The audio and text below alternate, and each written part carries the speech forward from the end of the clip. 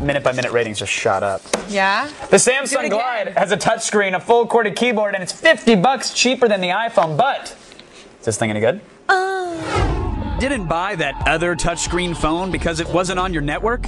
Well, now there's a chance to try out the touch revolution with the Samsung Glyde. A 2.8-inch touchscreen slides up to reveal a full QWERTY keyboard that's sure to make your thumbs happy. Store media on 8 gigabytes of micro SD memory, surf on a full HTML browser, and snap with a 2-megapixel camera, all for $149 with a contract.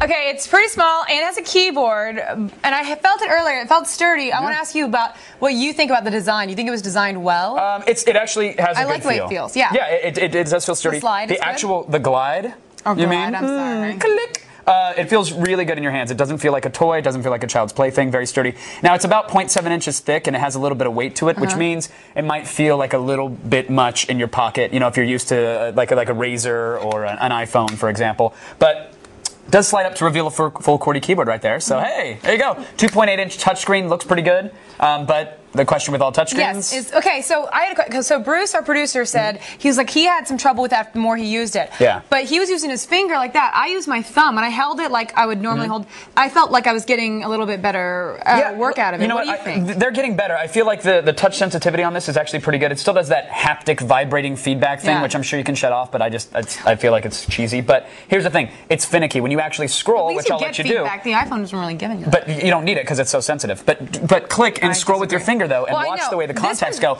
It actually, sometimes it's really responsive. Other times, it loses its calibration. And and scrolling through things like on contacts here, it actually lags. If you scroll quickly and you stop, it will continue scrolling a little bit more, which is really, really awkward. And there's really only one button on the front of the thing.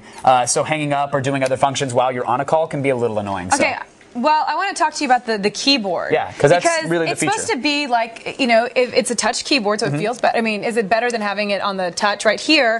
It's barely better, if at all. If it was spaced out correctly.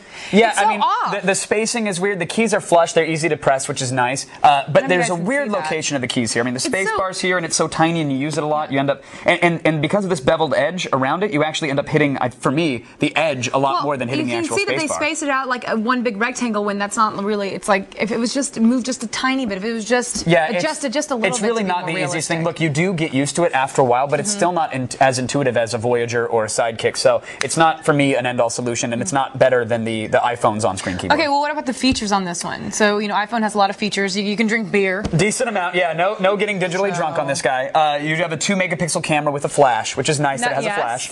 Stereo Bluetooth, which the iPhone does not have. GPS, full HTML browser with EVDO, and the micro SD, you can get up to 8 gigs of storage now, which isn't bad. No Wi-Fi, though. So you're not, I mean, you have the high-speed EVDO, but that's it. There's nothing faster for it. Okay. All right, now they recently lowered it to $149. Yeah, not surprising. With a contract, so we can overlook the problems for that. I mean, I just think without the contract, that's very Jersey Christmas mom of you. It's just so... By the contract. I know, it's so stupid. It's like, without the contract, you're paying like $400. Yeah, look, okay, with a contract, which most people get their phones with a contract, I still don't think it's worth it. I mean, it's got a lot going for it, but the implementation just is not the best. So if you have Verizon and you really need a touchscreen, you might want to check out the Voyager, because this thing, we're giving it a 70%. All right, there it is. It's a C-, kids. Look, the device isn't bad, it's just barely satisfactory.